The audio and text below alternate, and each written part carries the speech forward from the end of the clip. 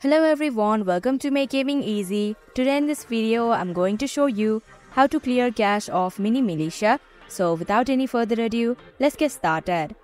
We clear the cache of this app to free up storage space, improve the app performance, fix glitches or crashes caused by corrupted cache data, and ensure the app runs smoothly. Now in order to do so, first of all go to phone settings, scroll down your screen, then tap on apps option.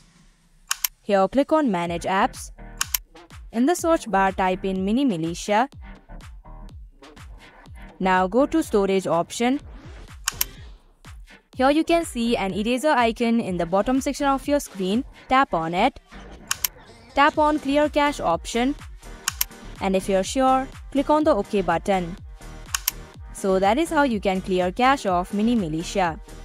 Thank you for watching Make Gaming Easy. I hope this video was helpful to you. If it was, hit the like button and comment down if you have any questions or feedback. Also, if you are new to our channel, subscribe and hit the bell icon so that you don't miss our upcoming videos.